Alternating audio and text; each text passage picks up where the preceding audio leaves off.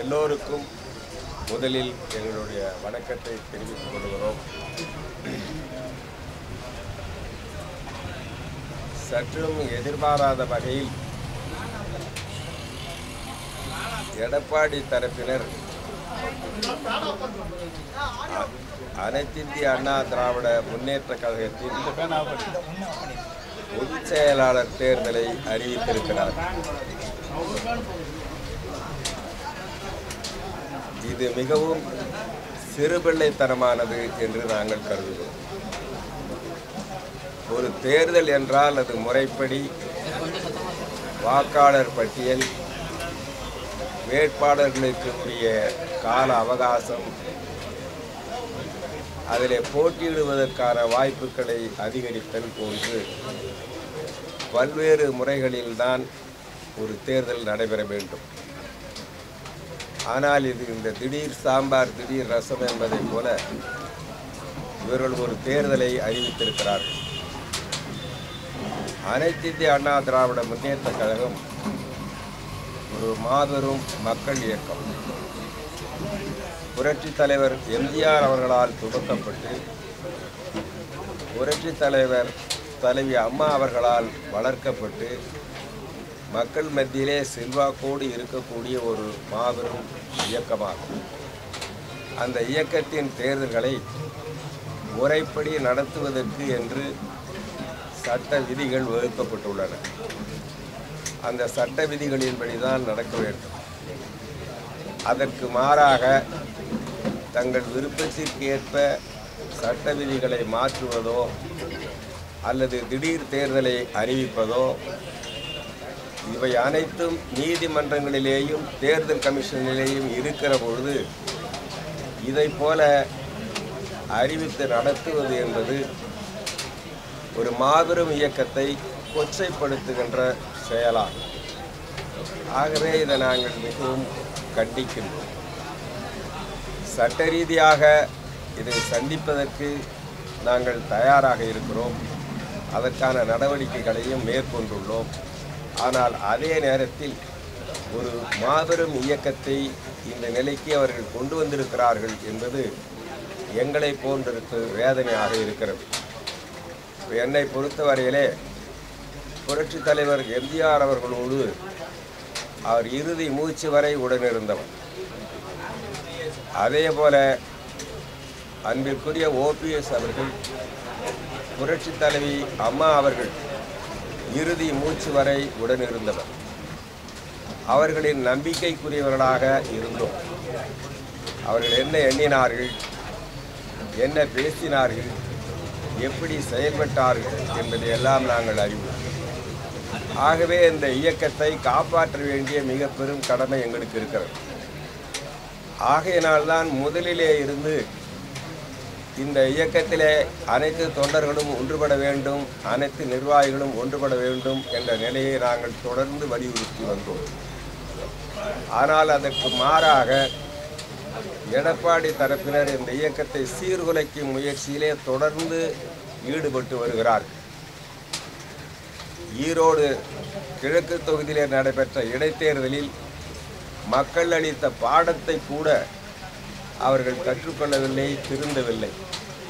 புரட்சித் தலைவர் மொழியிலே சொன்னால் திருந்தாத ஜென்மங்கள் இருந்தென்ன லாபம் என்று சொன்னார். ஆகவே அவர்கள் திருந்துவார்கள் என்று நாங்கள் எதிர்பார்க்கவில்லை.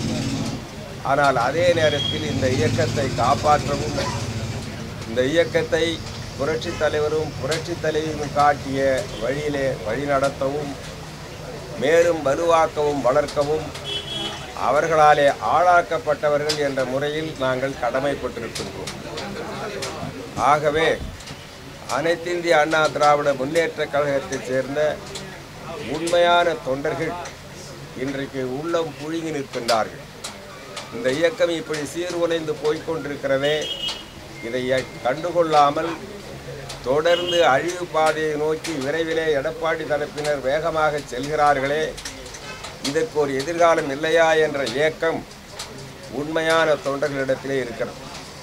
அவர்களுக்கெல்லாம் நம்பிக்கை ஊட்டுகின்ற வகையிலே நாங்கள் சொல்ல விரும்புகிறோம். இந்த இயக்கத்தை முறைப்படி நடத்தவும், இந்த இயக்கத்திலே இருக்கிற நிர்வாகிகளை முறைப்படி தேர்தல்கள் மூலம் தேர்ந்தெடுக்கவும் புரட்சி தலைவர் அவர்களும் புரட்சி தலைவி அவர்களும் வகுத்து தந்த விதிமுறைகளின்படி செயல்படுவதற்கு அனைத்து முயற்சிகளையும் நாங்கள் மேற்கொள்வோம்.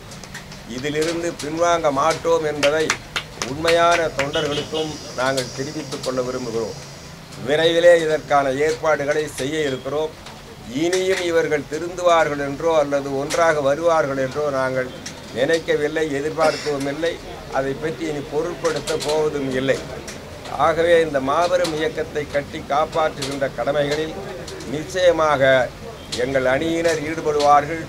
உண்மையான தொண்டர்களும் புரட்சி தலைவர் மீதும் புரட்சி தலைவி மீதும் நம்பிக்கையும் அன்பும் கொண்டுள்ள நாட்டு மக்களும் எங்கள் பக்கம் இருக்கிறார்கள், இருப்பார்கள். அதைத்தான் ஈரோடு கிழக்கு தொகுதி எடுத்து காட்டியது. அவர்களுக்கு புரட்சி தலைவருடைய பெயரை பயன்படுத்த அனுமதித்தோம். புரட்சி தலைவி அவர்களுடைய பெயரை பயன்படுத்த அனுமதித்தோம். இரட்டை இலை சின்னத்தை அவர்களுக்கு தந்தோம். நாங்கள் போட்ட வேட்பாளர்களை திரும்ப பெற்றோம். எல்லாவற்றிற்கும் எப்படியாவது இந்த இயக்கம் மீண்டெடுக்க வேண்டும் என்கின்ற உயர்ந்த நோக்கத்தோடு அத்தனையும் தந்தும் கூட அவர்கள் படுதோல்வி அடைந்திருக்கிறார்கள் என்றால் நாட்டு மக்கள் அவர்களை பற்றி என்ன நினைக்கிறார்கள் என்பதை நாம் இன்றைக்கு உணர்ந்தாக வேண்டும். இன்னமும் இந்த சூழ்நிலையை புரிந்து கொள்ளாமல் தொடர்ந்து பிரேக் இல்லாத வண்டியை போல் அவர்கள் போய்கொண்டிருப்பார்கள். ஆனால் அதை ஊக்கப்படுத்தவோ அதற்கு ஒத்துழைப்பு தரவோ உண்மையான தொண்டர்கள் நிச்சயம் ஈடுபட மாட்டார்கள். நாங்கள் இந்த நேரத்திலே கேட்டுக்கொள்வது, புரட்சி தலைவர் புரட்சி தலைவர் அவர்களுடைய உண்மையான தொண்டர்கள் பொறுமை காத்திருங்கள். நமக்கு என்ற நேரம் வருகிறது. இந்த இயக்கத்தை மீட்டெடுக்கப் போகிறோம். இந்த இயக்கத்தை காப்பாற்றப் போகிறோம். இந்த இயக்கத்தை வலிவோடு வளர்க்கப் போகிறோம். நம்முடைய வளர்த்த தலைவர்கள், ஆளாக்கிய தலைவர்கள் என்ன லட்சியத்தை நமக்கு எடுத்து சொன்னார்களோ அந்த லட்சியத்தை ஈடேற்ற நாங்கள் தயாராக இருக்கிறோம். அதற்காக எங்களை அர்ப்பணித்துக் கொள்கிறோம். இதுவரையிலே சட்ட போராட்டம், நீதி போராட்டம் என்றே கலந்து கொண்டிருந்த எங்களை நாங்கள் ஈடுபட்டு கொண்டிருந்தோம். இவர்களும் ஒன்று சேருவார்கள் என்று எண்ணினோம். ஆனால் இன்றைக்கு நாங்கள் ஒரு முடிவுக்கு வந்து விட்டோம். இவர்களை பற்றி நாங்கள் பொருட்படுத்தப் போவதுமில்லை, கவலைப்பட போவதுமில்லை. மாபெரும் இயக்கமாக இதை மீட்டெடுப்பதற்கு எங்களை நாங்கள் அர்ப்பணித்துக் கொள்ள தயாராக இருக்கிறோம். விரைவிலே நம்முடைய ஒருங்கிணைப்பாளர் அவர்களும் அவர்களோடு சேர்ந்த தலைமை கழக நிர்வாகிகளும் மாவட்டந்தோறும் உண்மையான கழக தொண்டர்களை சந்திக்க தயாராக இருக்கிறார்கள். அவர்களை ஊக்கப்படுத்த தயாராக இருக்கிறார்கள். இந்த இயக்கத்தை மீட்டெடுக்கின்ற வரலாற்று கடமையை நாங்கள் நிச்சயம் மேற்கொள்வோம். இந்த தேர்தல் நான் ஏற்கனவே சொன்னதைப் போல சிறு பிள்ளைகள் மணல் வீடு கட்டுவதைப் போல அவர்கள் செய்து கொண்டிருக்கிறார்கள். ஒரு இயக்கத்தினுடைய தொன்மையையும் அதனுடைய வரலாற்றையும் அதனுடைய தியாகத்தையும் அதற்காக தலைவர்கள் எவ்வாறு பாடுபட்டார்கள் என்பதையும் தமிழ்நாட்டு மக்கள் எவ்வாறு நம்பிக்கை வைத்துள்ளார்கள் என்பதையும் அறவே உணராத ஒரு சிறுபான்மை கூட்டத்தினரிடம் இன்று சிக்கி தவிக்கிறது. தொண்டர்களின் மூச்சு காற்றால் பதர்கள் தூக்கி எறியப்படுவார்கள். அழகான நெல்மணிகள் அப்படியே நிலைத்து நிற்கும் என்பதை அவர்களுக்கு நாங்கள் எடுத்து காட்ட விரும்புகிறோம். இந்த நேரத்தில் நாங்கள் கேட்டுக்கொள்வதெல்லாம், புரட்சி தலைவரையும் புரட்சி தலைவியும் நம்பிய உண்மையான தொண்டர்கள் இந்த தேர்தலை பொருட்படுத்த வேண்டாம், புறக்கணியுங்கள், கருத்திலே கொள்ளாதீர்கள். இது காலத்தால் அழியக்கூடியது. ஆகவே இவற்றை பற்றி துச்சமாக மதியுங்கள் என்றுதான் நாங்கள் கேட்டுக்கொள்கிறோம். தமிழ்நாடு கூட தொண்டர்கள் அண்ணன் பக்கம் தான் தாக்கல் பண்ணியிருக்காரு, வேட்புமனு தாக்கல் பண்ணியிருக்காரு. அதான் இது எல்லாம் சிறுபிள்ளைத்தனம், விளையாட்டு, சைல்டிஷ். இப்போ ஒரு எலெக்ஷன், ஒரு பார்ட்டியில், ஒரு மாபெரும் கட்சியில் ஒரு தேர்தல் ஆயுது சின்ன பிள்ளைங்க மணல் வீடு கட்டுற மாதிரி ஏதோ பண்ணி கொண்டிருக்கிறாரு. அவர்களுக்கு என்ன தெரியும் இந்த இயக்கத்தை பற்றி? நீதிமன்ற உத்தரவுப்படி தான் எல்லாம் செயல்படுறோம். நீதிமன்றம் அனுமதி கொடுத்துருக்கு பொதுச் செயலாளர் தேர்தலுக்கு. எங்கே அனுமதி கொடுத்திருக்கிறார்? நீதிமன்றத்தின் முன்பு வழக்கு இருக்கிறது. தேர்தல் கமிஷன் முன்பு வழக்கு இருக்கிறது. யார் அனுமதி கொடுத்தாரு? இவர்களுக்கு ஈரோட்டுக்கு பிறகும் புத்தி வரவில்லை என்பதைத்தான் காட்டுகிறதே தவிர வேறு எதை காட்டுகிறது? நிச்சயம் இவற்றையெல்லாம் நாங்கள் நீதிமன்றங்களும் தேர்தல் கமிஷன் கவனத்துக்கு கொண்டு போவது நம்முடைய கடமை. ஆனால் அது மட்டும் நாங்கள் இருப்பதில்லை. இந்த இயக்கத்தை மீட்பதற்கு நாங்கள் முழு மூச்சோடு பாடுபடுவோம். அதில் யாருக்கும் சந்தேகம் வேண்டாம். தொண்டர்கள் நம்பிக்கையோடு இருக்கலாம், நாட்டு மக்களும் நம்பிக்கையோடு இருக்கலாம்.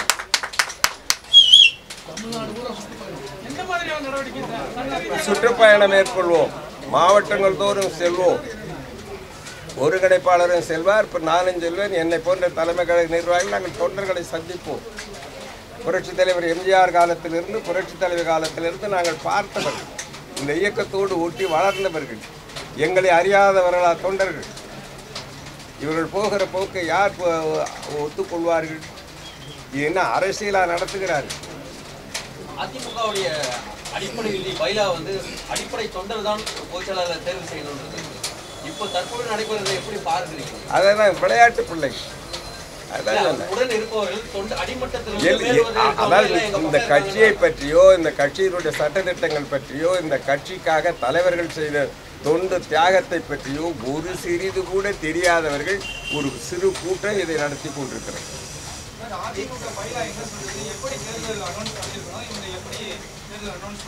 பொதுவாக 5 ஆண்டுகளுக்கு ஒரு முறை அனைத்து இந்திய அண்ணா முன்னேற்ற கழகத்தினுடைய கழக அமைப்பு ரீதியான தேர்தல் நடைபெறும் என்பதுதான் சட்ட விதி. முதலில் தலைமை பொறுப்பு உச்சபட்ச பதவியில் இருப்பவர்களுடைய தேர்தல் அடிப்படை உறுப்பினர்களால் தேர்ந்தெடுக்கப்பட வேண்டும். அந்த தேர்தல் முடிந்த பின்னால் அவர் வந்துதான் மற்ற தேர்தல்களை அமைப்பு ரீதியான கிளைக்கழகத்திலிருந்து பேரூராட்சி, நகராட்சி, மாநகராட்சி என பல நிலைகளில் தேர்தலை முடித்து மற்ற பொறுப்பாளர்களை நியமிக்க பண்ணுற அதிகாரம் இருக்கிறது. அப்படித்தான் தேர்தல் நடைபெறும். உறுப்பினர் படிவம் கொடுக்கப்பட வேண்டும். 5 ஆண்டுகளுக்கு ஒரு முறை தேர்தல் நடைபெறுவதற்கு முன்பாக புதிய உறுப்பினர்களை சேர்ப்பதற்கும் ஏற்கனவே உறுப்பினர்களாக இருப்பவர்களை புதுப்பிப்பதற்கும் வாய்ப்பு தர வேண்டும். அதற்கு பின்னால் அந்த பணி முடிந்ததற்கு பின்னால் உறுப்பினர் அடையாள அட்டைகள் புதிய உறுப்பினர் சேர்ந்தவர்களுக்கும் ஏற்கனவே உறுப்பினர்களுக்கும் புதுப்பிப்பு அடையாள அட்டைகள் வழங்கப்பட வேண்டும். இந்த ப்ராசஸ் எல்லாம் முடிஞ்ச பிறகுதான் கழகத்தினுடைய உச்சபட்ச பதவிக்கு தேர்தல் நடக்கும். அவர் வந்துதான் கழக அமைப்பு ரீதியான தேர்தல் நடைபெறும் என்பதுதான் கழகத்தினுடைய சட்ட விதி. எதுவுமே முறைப்படி இல்லாமல் பிட்பாக்கெட் அடிச்சு போலாம்னு பொதுச்செயலாளர் தேர்தலை நடத்தி இவங்க நினைக்கிறாங்க. இது ஏற்றுக்கூடியதா? இந்த கழகத்தினுடைய பொதுக்குழு நடைபெற்றது உங்களுக்கெல்லாம் நன்றாக தெரியும். அந்த பொதுக்குழு எப்படி நடைபெற்றது? தேடிகளையும் ரவுடிகளையும் காலை 5 மணிக்கே கொண்டாந்து உட்கார வச்சு எதுவுமே முறைப்படியாக நிகழ்ச்சி நிரலின்படி நானும் ஒருங்கிணைப்பாளர் என்ற முறையில், இணை ஒருங்கிணைப்பாளர் என்ற முறையில் அவரும் சேர்ந்து எடுத்த தீர்மானங்கள், நிகழ்ச்சி நிரல் எதுவுமே நடைபெறவில்லை. அந்த பொதுக்குழுவில் பொருளாளர் என்ற முறையில் நான் வருடத்தினுடைய வரவு செலவுக்கு படிக்க வேண்டும், தாக்கல் செய்ய வேண்டும். அதற்கு கூட வாய்ப்பு இல்லாமல் எவ்வளவு அராஜகம் அங்கே நிறைவேறி என்பது உங்களுக்கு தெரியும். இப்போது என்னை பார்த்தா அந்த தண்ணி பாட்டில் பார்த்தாலே எனக்கு ஒரு அலர்ஜி. இப்போ தண்ணி பாட்டில் பார்த்தாலே ஒரு அலர்ஜி. இந்த தண்ணி பாட்டில் எங்கேருந்து வந்தது, எங்களை நோக்கி வந்ததெல்லாம் உங்களுக்கு நல்லா தெரியும். இப்படி ஒரு அராஜகமான பொதுக்குழு இதுவரை நடைபெற்றதே இல்லை.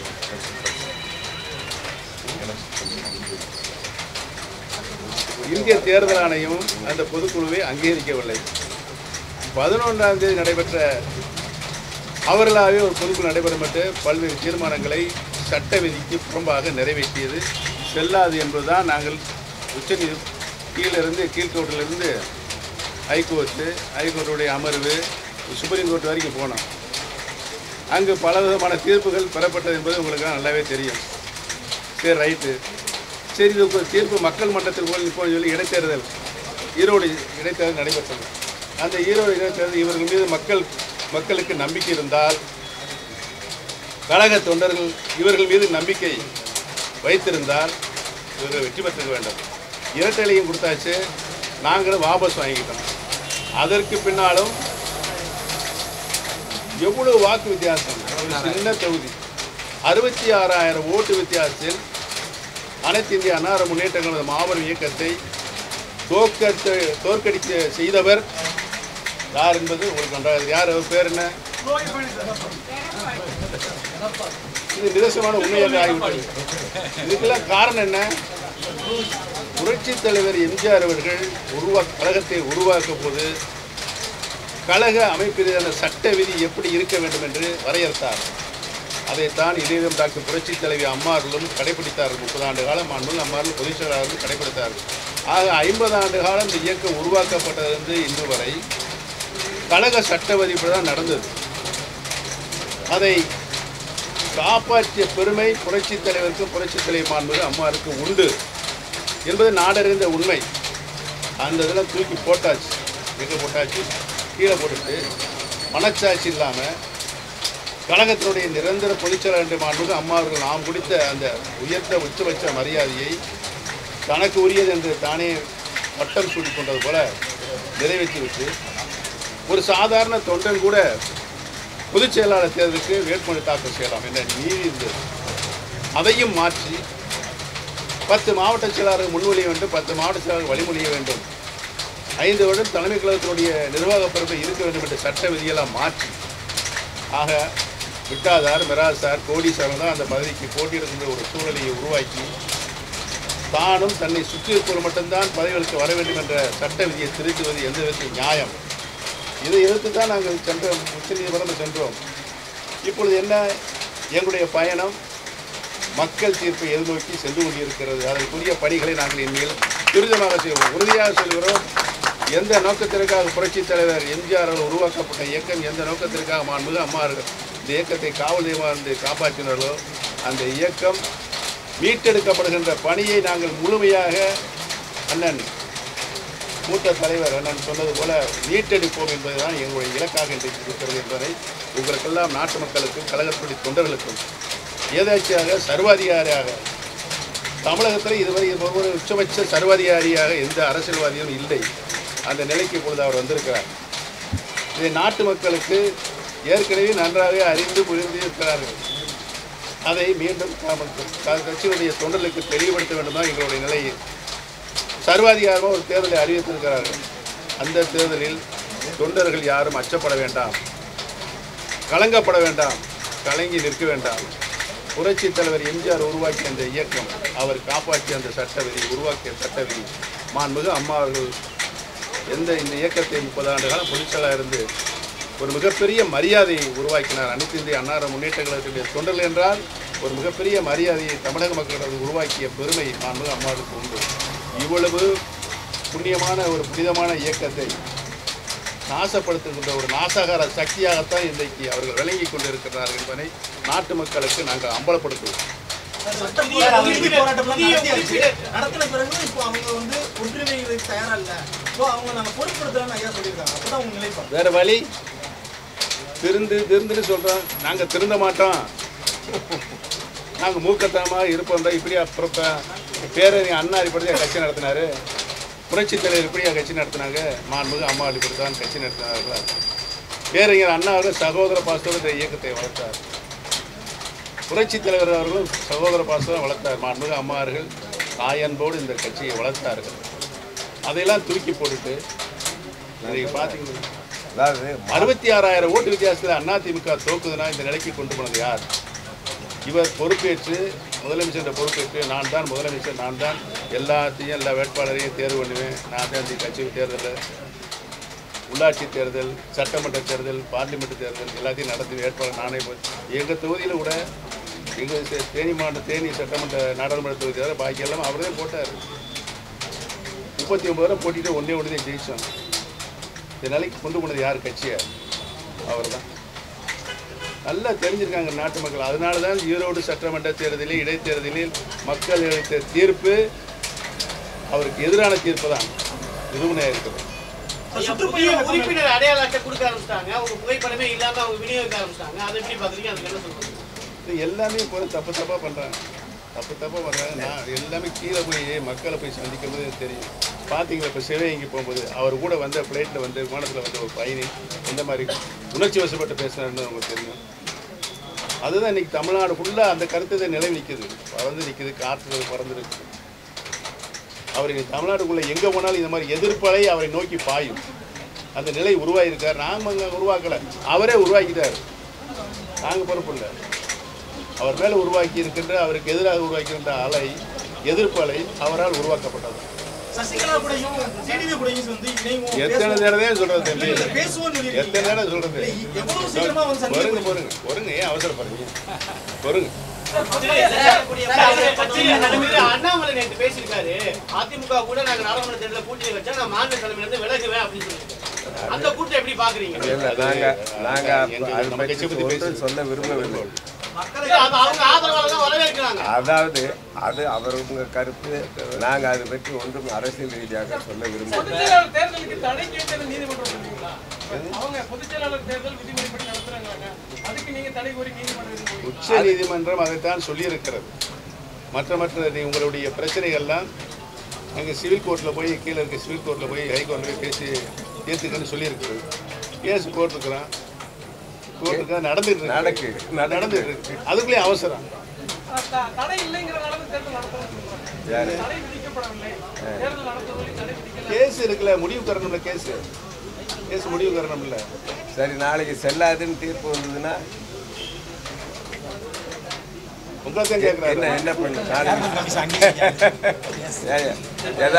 அதாவது கோர்ட்ல இருங்க, நீதிமன்றத்தில் வழக்கு இருக்கிற போது அந்த தீர்ப்பு வரும் வரை காத்திருக்க வேண்டும் என்கின்ற சாதாரண அறிவு கூட ஒரு அரசியல்வாதிக்கு இல்லை என்றால் அவர்கள் அரசியல் நடத்த தகுதி உள்ளவர்களா? யோசனை பண்ணுங்க சார். ஜெயலலிதாவிற்கு பிறகு வந்து எடப்பாடி பழனிசாமி வந்து தலைவராக பதவியேற்றதுக்கு பிறகு வந்து தொண்டர்களுடைய எண்ணிக்கை வந்து அதிகமா இருக்கு, அடிமட்ட தொண்டர்களோட கட்சியோட தொண்டர்களோட எண்ணிக்கை வந்து அதிகமா இருக்கு அப்படின்னு சொல்லியிருக்காரு. அதான் தப்பா சொல்லிட்டாரு. இல்ல இருங்க, அவர் தப்பா சொல்லிட்டாரு. குண்டர்கள் எண்ணிக்கை அதிகம், தொண்டர்கள் எண்ணிக்கை. இப்ப கட்சியில இருந்து போனவங்களை பத்தி இதுக்கப்புறம் நாங்க கவலைப்பட போறதில்ல, அவங்களை பத்தி நாங்க கண்டுக்க போறதில்ல அப்படின்னு சொல்லிட்டீங்க. இதுங்க யார் கட்சி விட்டு போயிருக்க? அந்த எடப்பாடி பழனிசாமி அந்த அதிகாரம் தகுதி யாருக்கு இருக்குது? எங்களை கட்சியை விட்டு நீக்கிறதுக்கு அந்த அதிகாரம் தகுதி யாருக்கு இருக்குது? யாருக்குமே கிடையாது. பெரும்பாலான எம்எல்ஏக்கள் சட்டமன்ற உறுப்பினர் நாடாளுமன்ற உறுப்பினர் அவங்க ஆதரவு நிலைப்பாடு தான் இருக்காங்க. பொதுக்குழு அது 5 வருஷம் அதான் காலாவதி ஆயிரும். இல்ல ஏங்க, அதாவது நிலத்துல அது ஒரு அறுவடை. நிலம் எங்களுக்கு சொந்தம். ஒரு அறுவடையில் பூச்சி விழுந்து கெட்டு போகுது, அதுக்காக அந்த மாதிரி தான் எம்எல்ஏக்கள் பதவிகளும். நிலம் யாருது, விவசாயம் யாருதுன்னா எங்களுக்கு. தமிழ்நாடு முழுக்க உள்ள தொண்டர்கள், புரட்சித் தலைவர் புரட்சித் தலைவி மீது நம்பிக்கை வைத்திருக்கக்கூடிய மக்கள், அதுதான் எங்களுக்கு உரிய நிலம். அது எங்களுடைய உடைமை. அதை நிச்சயமாக காப்பாற்றுவோம், மீட்டெடுப்போம். அதில் ஒரு மாதம் வீணாக போயிட்டுதுன்னா போயிட்டு போகுது, அடுத்த மாதம் வைக்கிறோம். கேள்வி இப்ப தொடர்ச்சியாக கட்சி இந்த நிலைமைக்கு வந்திருக்கு. நீங்க சொல்ற அடிப்படையில் பார்க்கும்போது அதற்கு நாங்கள் காரணம் இல்லை. யார் காரணம்ங்கிறது நாட்டு மக்களுக்கு தொண்டருக்கு நல்லா தெரியும். இந்த மாதிரியான ஒரு சூழல்ல டிடிவி தினகரனோ இல்ல ஜெயலலிதா அம்மையாருடன் இருந்த சசிகலாவோ எல்லாருமே ஒன்றா சேர்த்து நீங்க பயணம் பண்ணலாம், இல்ல நீங்க போய் சந்திக்கிறதோ இல்ல அவங்க வந்து உங்களை பார்க்கறது எதுவுமே இன்னும் நடைபெறாமல், அதாவது சொல்லிட்டீங்க ஆனா நடைபெறாமல் இருக்கு. அதற்கான சாத்தியம் இல்லை. அது அதில் வந்து அவங்க இது வந்து இருதரப்பும் யோசிக்க வேண்டியது. அவங்க சசிகலா அவர்களை பொறுத்தவரையில் அவங்க நீதிமன்றத்தில் வழக்கு தொடுத்திருக்கிறார். இந்த ஒருங்கிணைப்பாளர் இணை ஒருங்கிணைப்பாளர் செல்லாது, பொதுச் செயலாளராக என்ன தேர்தல். இப்போ எங்களை வந்து எங்களோட சேர்றாங்க அல்லது முடிவெடுக்கிறாங்கன்னு அந்த வழக்கு போயிடும். அதே போல் தினகரன் அவர் ஒரு தனி கட்சி நடத்துகிறார். அவர் என்ன சொல்கிறார், என்றைக்கே நாங்கள் சேர்ந்து செயல்பட தயார், ஆனால் கட்சி அவர் வச்சுக்குவார். ஆனால் சேர்ந்து செயல்பட இந்த சிபிஐ சிபிஎம் இருக்காங்கல்ல, அந்த மாதிரி செயல்பட தயாருங்கிறார். ஆக இது நாமே முடிவு எடுக்கிறது அல்ல, 2 பேர் சேரணுங்கிறது அவங்க முடிவையும் பொறுத்து இருக்கு, அவங்க சூழ்நிலையும் பொறுத்து இருக்கு. ஆகவே வந்து அது ஏற்கனவே ஒருங்கிணைப்பாளர் சொல்லிட்டார், நாங்கள் அவங்கள சந்திக்கிறோம் வரவேற்கிறோம் சொல்லிட்டார். அதான் நிலைமை. விரைவில் ஏப்ரல் மாதம் வெள்ளித்திரையில் காணுங்கள். ஏப்ரல் மாதம் 2வது வாரத்தில் திருச்சியில் ஒரு மிகப்பெரிய மாநாடு கூட்ட மாநாடு நடைபெறும். அதன் தொடர்ச்சியாக அனைத்து மாவட்டங்களிலும் இல்லை, அதாவது 1956ஆம் ஆண்டு திருச்சியில் மாநாடு கூட்டு அறிஞர் அண்ணா அவர்கள் தேர்தலில் திமுக கழகம் போட்டியிடலாமா வேண்டாமா என்று வாக்கெடுப்பு நடத்தி முடிவெடுத்து தேர்தலில் போட்டியிட வேண்டும் என்று தீர்மானித்த வரலாறு திருச்சிக்கு உரியது. ஆகவே இந்த இயக்கத்தின் வரலாற்றில் திருச்சிக்கு ஒரு முக்கிய இடம் உண்டு.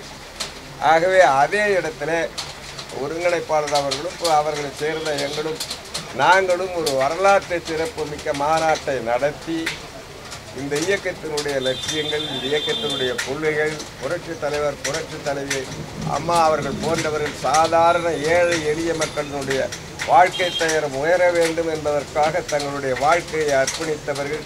அவற்றையெல்லாம் நாட்டு மக்களுக்கு விளக்குவதற்கு அந்த மாநாடு மிகச்சிறந்த வரலாற்று சிறப்புமிக்க மாநாடாக அமையும்.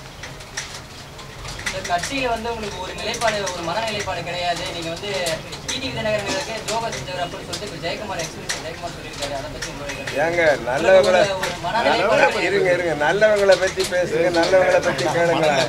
கேள்வி வரவே ஒரு அஷ்டமனங்களை பத்தி கேட்குது. இல்ல ஏன் கீழ்ப்பாக்கம் கேஸ் எல்லாம் இங்க கொண்டு வரீங்க? இப்போ அதிமுக வந்து மேற்கு மற்றும் தெற்கு மாவட்டம் அப்படின்னு சொல்லி ஓட் பேங்க் வந்து ஸ்பிளிட் ஆயிருக்கு அப்படிங்கிற மாதிரி சொல்றாங்க. ஸோ உங்களோட ஆதரவு வந்து தெற்கு பகுதியில ரொம்ப அதிகமாக இருந்தாலுமே வந்து அவங்களால வந்து வெற்றி பெற முடியும் அப்படின்னு. மேற்கு மாவட்டம் என்னாச்சு? மேற்கு பகுதி அதுல அவர் சூப்பர் எம்ஜிஆர்னு காட்டுறதுக்காக தான் நின்னாரு. என்னாரு அங்க இருக்கிற மக்களுக்கு பேசாத வீட்டுக்கு போய் எடப்பாடிக்கு உனக்கு ஏன் இந்த வேலை இல்லை, உனக்கெல்லாம் அரசியல் படிப்படாதுன்னு அவங்களே சொல்லிட்டாங்க.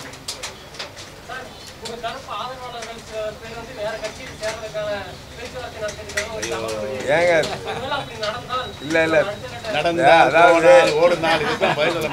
இல்ல தூசு தும்புக்கெல்லாம் நாம கவலைப்பட வேணாம். காத்தடிச்சா சிலது பறக்கும் தான், அதை போய் நம்ம பெருசா இருக்கோம். நாங்கள் முதல்ல சொன்ன மாதிரி புரட்சி தலைவர் எம்ஜிஆர், புரட்சி தலைவி அம்மா அவர்களை நம்பி வந்த தொண்டர்கள், அதுதான் பேஸ்.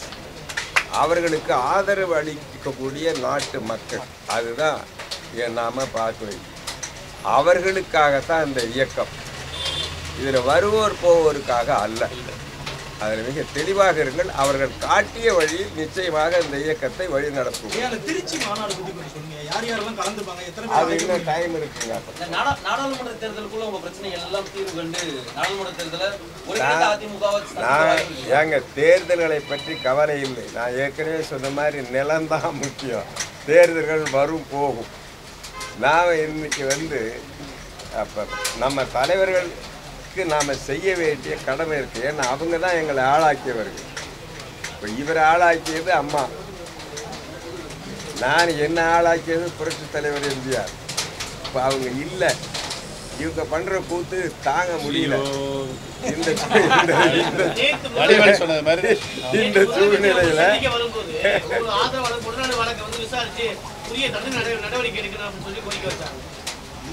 இந்த மனநிலை தமிழக மக்கள் அனைவருக்கும் இருக்கிறது. அனைவரும் அப்போ யார் முதலமைச்சர்? இப்போ யார் முதலமைச்சர்? அதிகாரம் யார்கிட்ட இருந்துச்சு? ஹோம் டிபார்ட்மெண்ட் யார்கிட்ட இருந்துச்சு? அவர் தான் இருந்துச்சு. அவர் எடுத்துருக்கமா இல்லையா? எடுக்கலை. அதுதான் சொல்கிறாங்க. இப்போ எடுங்கன்னு அந்த வீட்டுக்குள்ளே நுழையிறதுக்கு யாருக்கு தைரியம் இருக்குது? யாருக்கு தைரியம் இருக்குது? இந்த பிரச்சனை இன்னைக்கு பூதகரமாக வெடிக்கும்.